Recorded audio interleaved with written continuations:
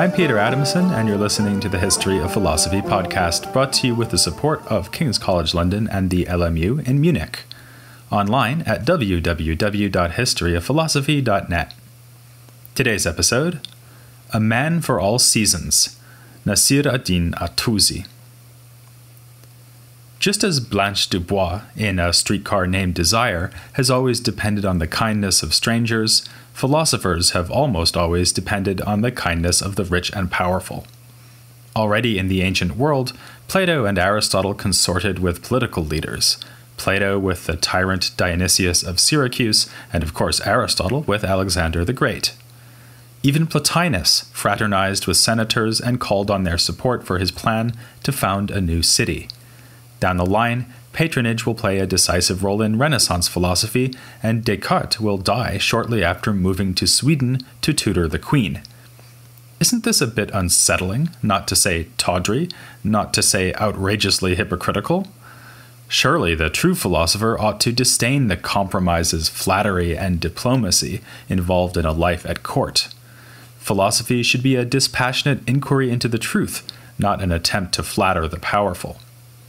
It's an issue that still confronts us today, with philosophers and other academics wary of any government or university policy that might infringe on their intellectual freedom. If the spectacle of the court philosopher does indeed unsettle you, then the Islamic world offers plenty of reason for disquiet. Many of the major figures we've looked at benefited from patronage relationships, from al-Kindi, tutoring the Caliph's son, to Averroes, supposedly writing his commentaries at the behest of the Almohad emir. Even worse, there's good reason to think that political pressures affected the ideas put forward by these philosophers. Consider, for instance, the striking resonances between al-Kindi's ideas and those of the Mu'tazilite theologians. Acceptance of the Mu'tazilite position on the createdness of the Quran was being made compulsory by the very same caliph that engaged al-Kindi's services as a tutor. That might be a coincidence, but I tend to doubt it. A more subtle effect of patronage is its influence on the literary form philosophers choose for their writings. Avicenna and others constructed their works with an eye fixed firmly on the pedagogical needs and interests of their readers, and that meant in the first instance the needs and interests of wealthy patrons. No thinker of the Islamic world brings these issues to the fore as much as Naṣīr ad-Dīn al-Ṭūsī. To this day, controversy rages over the question of just how much his political connections influenced, even determined, the content of his writings. Al-Tusi espoused different opinions at different times, and rather conveniently, those opinions tended to match the ones promoted by his masters. Were his changing ideas nonetheless held sincerely, or was he a philosophical weather vane, changing direction with the gust of new political winds? The main shift in his writings concerns his religious allegiances, and in particular whether he joined the Ismāʿīlī community of Shi'i Muslims out of sincere conviction, or rather as a hypocritical career move. Somewhat surprisingly, the charge of hypocrisy has often been pressed by admirers of al-Tusi. So great a scholar would be a prize to be claimed for one community or another. So Twelver Shiites have often been eager to say that al-Tusi held to their version of Shi'ism throughout his life. This was the tradition in which al-Tusi was raised, and he returned to it in the end. On this interpretation, he only claimed to adopt Ismāʿīlism while he was enjoying the patronage of Ismāʿīlī rulers. Once they were swept away by the Mongols, he was free to repudiate that branch of Shi'ism openly and to proclaim the Twelver beliefs he had secretly held all the while. The debate extends even to the authenticity of those works ascribed to al-Tusi, which most obviously uphold Ismāʿīlī teachings. Before passing judgment, we are going to need to understand the political and religious situation a bit better. In fact, we practically need a flowchart. The Nizaris, whose patronage al-Tusi enjoyed for some time, are a subgroup of the Ismāʿīlis. The Ismāʿīlis are in turn a subgroup of the Shiites, who are of course on one side of the major divide in Islam between Sunnis and Shiites. In other words, some Muslims are Shiites, some Shiites are Ismāʿīlis, and some Ismāʿīlis are Nizaris. Apart from the Nizaris, we've seen all these groups before. To review, Shiites are Muslims who believe that rightful authority is passed down through the family of the Prophet, beginning with his cousin Ali. Different groups of Shiites then accept different lines of imams or rightful successors to Ali. The Twelvers and Ismāʿīlis broke with one another over the question of succession, with the two groups championing two different sons of the Imam Ja'far as-Sadiq, who died in the year 765. The name of the Ithna Ashari, or Twelver Shiites, refers to the line of 12 imams recognized by this group, while the Ismāʿīlis get their name from Ismail, the older brother whose claim they accepted. We saw in episode 135 that some Ismāʿīli missionaries embraced Neoplatonic texts drawn from the Greek tradition, using this philosophical material to put forward a distinctive version of Shiite theology. This was at a time when Ismāʿīlis held the reins of power in Egypt before being tossed out by Syrian forces, including Saladin. Finally, the Nizaris were a group that broke off from other Ismāʿīlis. Again, the split was over a question of succession in the line of imams, which brings us to al-Tusi. As I say, he was raised as a Twelver Shiite, but he may have had leanings towards Ismāʿīlism early in life. A decisive moment came in the year 1220, when the young man, immersed in his studies in the Central Asian province of Khorasan, looked up from his books and noticed that the Mongols were rampaging in his direction. He fled to the shelter of the Nizari rulers, whose conflicts with other Muslims had given them good reason to build nearly impregnable fortresses, a base from which the Nizaris sometimes ordered targeted deaths for their political and religious opponents. Our word assassin comes from the group of killers who carried out these missions. While al-Tusi was enjoying the safety and even friendship of the Nizari leaders, he wrote works with clear Ismāʿīli commitments. One is an intellectual autobiography entitled Contemplation and Action. It is apt to remind us of the life stories written by Avicenna and al-Ghazali, except that in al-Ghazali's Deliverer from Error, the Ismāʿīlis are mercilessly attacked, whereas al-Tusi tells of how this community finally offered him the truths he had been seeking since childhood. By the time he is writing his works under the sheltering wing of the Nizaris, al-Tusi is already a formidable scholar, a polymath who is expert in the mathematical sciences and philosophy, especially the theories of Avicenna. He does not hesitate to use philosophical arguments to defend the Ismāʿīli view of things. Already the earlier Ismāʿīli philosophers had promoted the idea that God in himself remains utterly transcendent and relates to the world only through a command. Now, al-Tusi supports this line of thought with a claim taken straight from Avicenna: God, being purely one, can have only one effect. This effect will not be, as in Avicenna, a first celestial intellect. While al-Tusi does here recognize a chain of intellects descending through the heavenly spheres, he says that these are preceded by the divine command, which serves as an intermediary between God and the universe that he creates. Philosophy is also deployed to prove the central Ismāʿīli doctrine of the Imam. For al-Tusi, Avicennan epistemology proves the possibility of such a perfectly enlightened teacher by explaining what it would mean for a human to have a completely actualized intellect. It also shows that the rest of us who are not perfect need an external teacher. As Avicenna, and indeed Aristotle, have shown us, potentiality can be realized only through some external cause that is already actual. So a potential learner needs a teacher on the outside, that teacher being, of course, the Imam. These same arguments are put forward in another explicitly Ismāʿīli work called Paradise of Submission. This is one of the works whose authenticity is questioned by those who would prefer al-Tusi not to be such a forthright defender of the Ismāʿīli community, but it again does what you would expect al-Tusi to do: mount a defense of that community using the arsenal provided by philosophy. He argues against the view that all humans are equal in intellect. This would inevitably lead to a kind of relativism in which all believers would be equal and there would be no point sorting true from false. Thus, the more imperfect minds should look to a perfect mind to help them.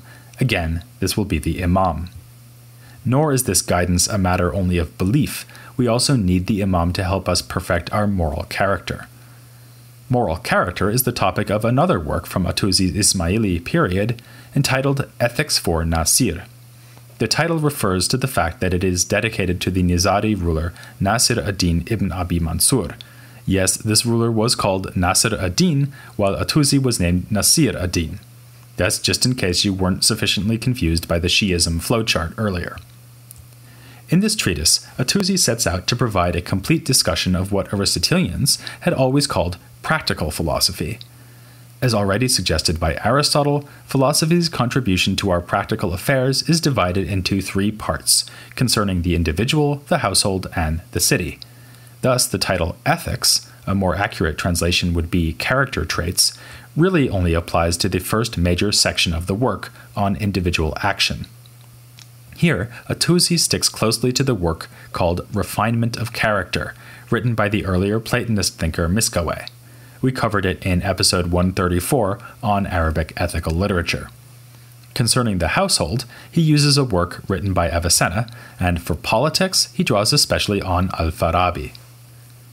Though this treatise is thus heavily dependent on earlier authors, it had a huge popularity in subsequent centuries. This is in no small part because of the simple fact that it was written in Persian.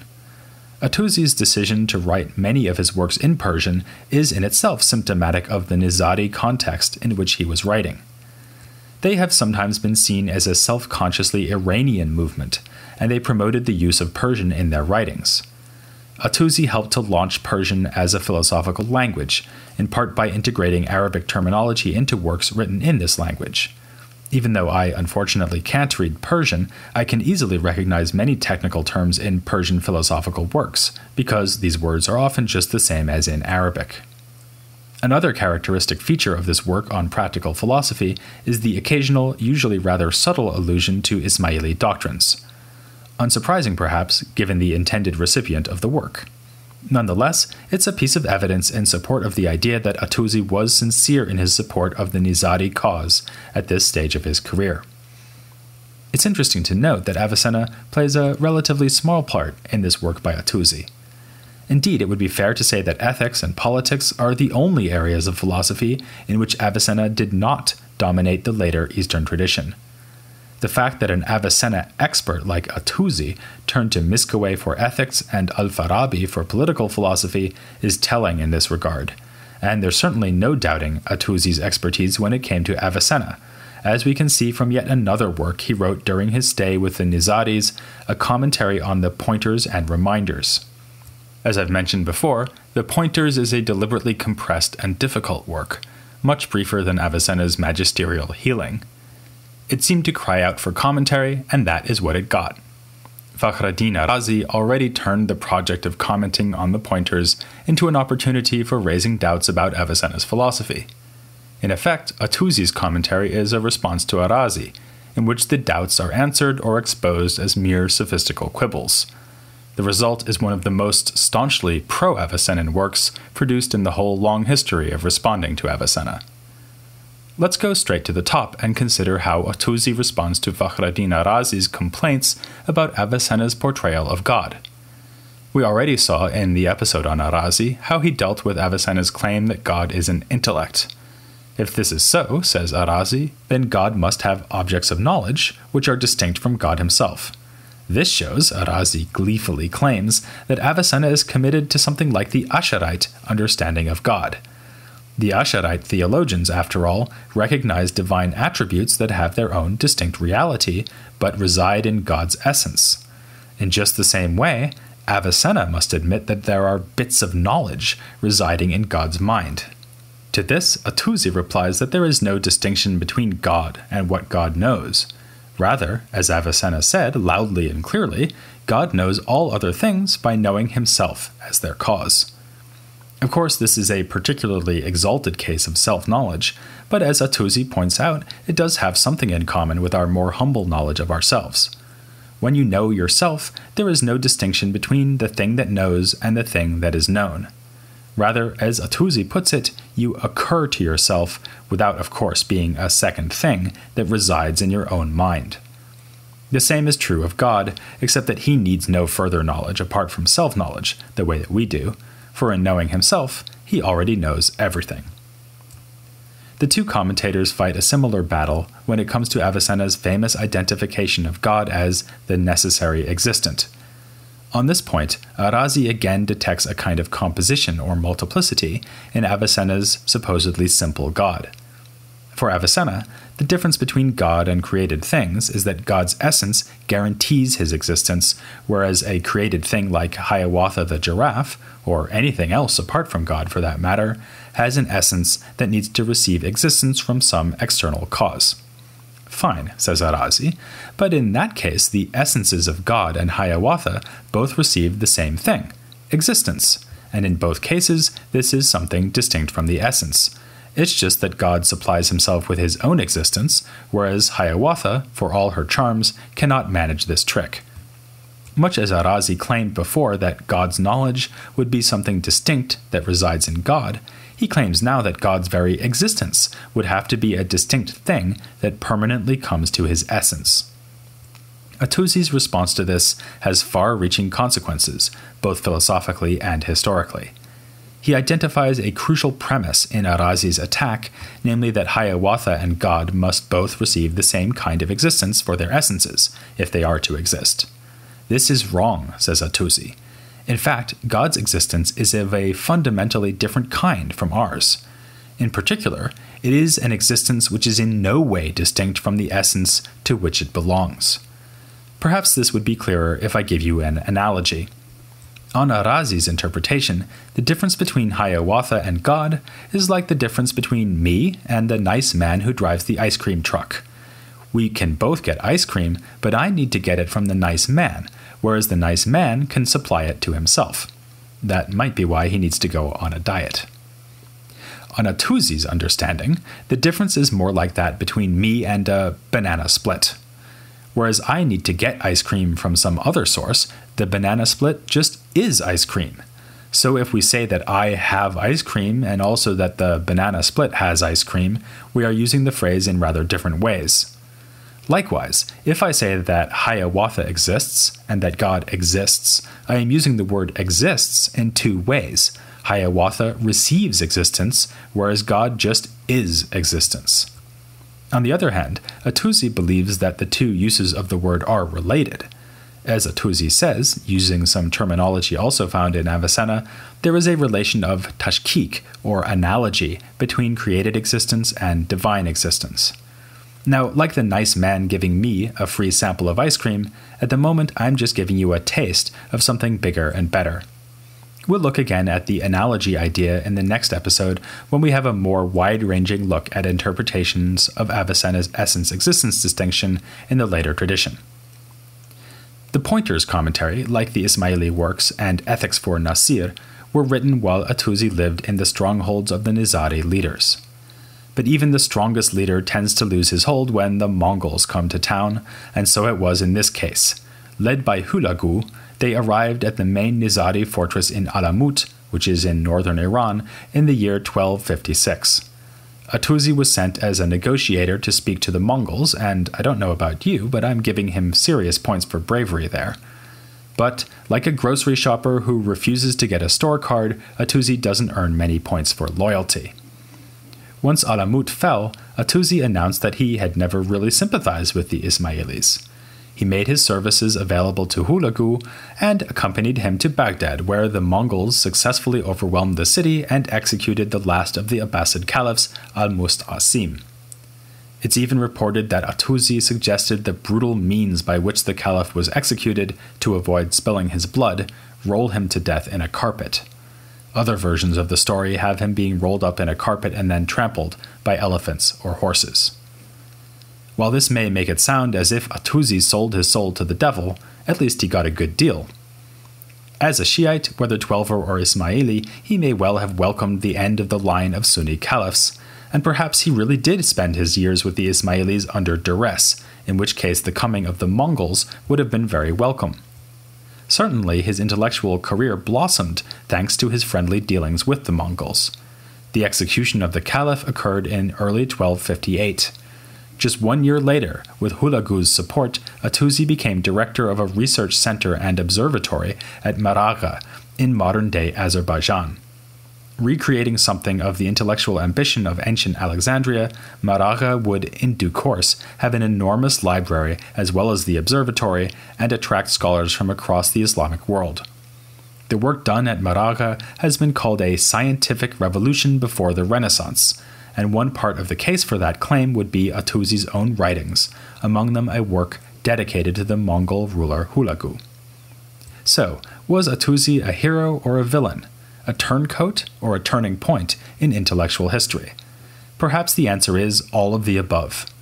After all, nothing prevents a great thinker from switching teams when there's suddenly a new playing field. It's even been proposed that we should not apply the usual standards of political and even religious allegiance to a man like al-Tusi.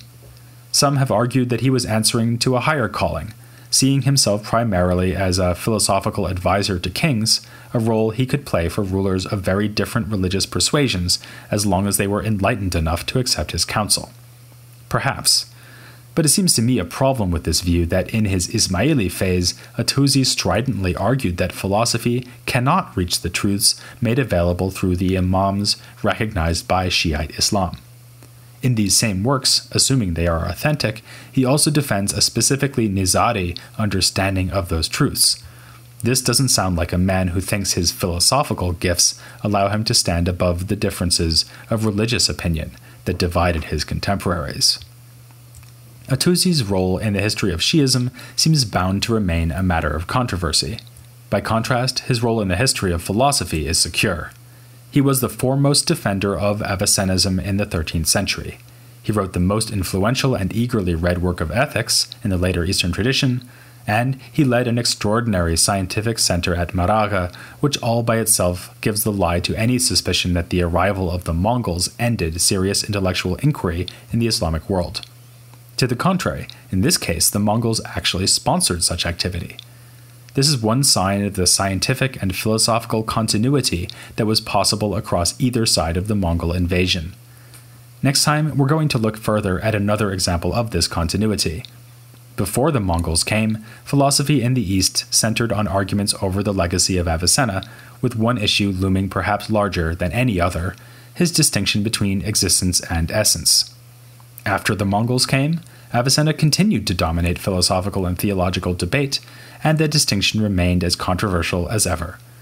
If you've ever seen philosophers arguing about metaphysics, you'll know that it takes more than the collapse of a great civilization to shut them up. Don't let anything less stop you from joining me as I look at the debate over the nature of existence, next time on The History of Philosophy, without any gaps.